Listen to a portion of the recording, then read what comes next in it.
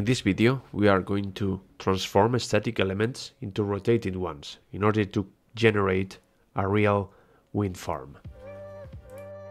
The processing is quite simple. We will isolate the element, then edit them, selecting the correct vertices, and separate the elements in order to rotate part of the object. In this first part, we will select just the correct vertices or the parts of the element that we will separate for the main object. When you are sure that you have selected just the vertices corresponding to the part of the object that you want to separate, you have to push into the menu, mesh, no, not there, push into mesh, not there, there you go, into mesh and separate those. Now you have two objects. The following part is to set the origin of those blades in order to add an empty and rotate that empty at correct speed. So the first part will be select the origin of the objects by selecting the vertices from the connection part. So remember to have the X-rays activated and select all the rounding vertices, and now move the 3D cursor to that position. By doing so, the middle part will be established as the origin. Push into object, set origin, and set it to 3D cursor. So perfect, now we have rotating blades. Great. Now let's add an empty that will serve as a rotation axis for the blades.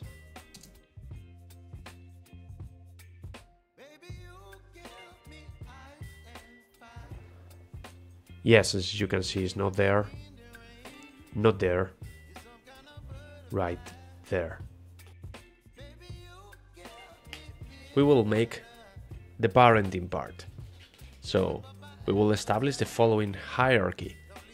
The tower will be the parent of the empty, and the empty will be the parent of the blades. Our wind generator model is a Vestas V150. So knowing that, we will calculate our RPM, or the blade speed. We can use simple math to do so, or check the Vestas webpage, but the easiest way, I think, is asking ChatGPT.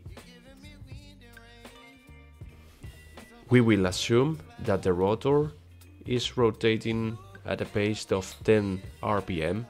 So if you do the math, as our video lasts 30 seconds, the rotor will be rotated 5 times in that time. Just to be sure, make the transition linear, so otherwise the wind generator will be rotating a weird way. There you go. Now let's duplicate the objects by changing their names too, and changing also the positions to the static ones. Before rendering two videos that you saw at the beginning, we will play a little bit with the rendering conditions, otherwise we will take too much time to render this simplest scene.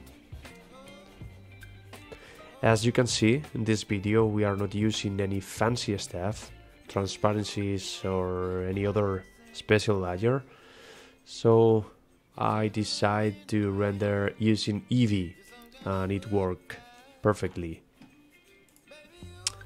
Now I think I shouldn't have left the recording at the same time of the rendering, but well, things are like that. I hope you found this video informative and useful. I will continue to improve future videos by incorporating other landscape processing techniques in Blender. I would greatly appreciate your feedback, comments and suggestions for any specific topics you would like me to cover.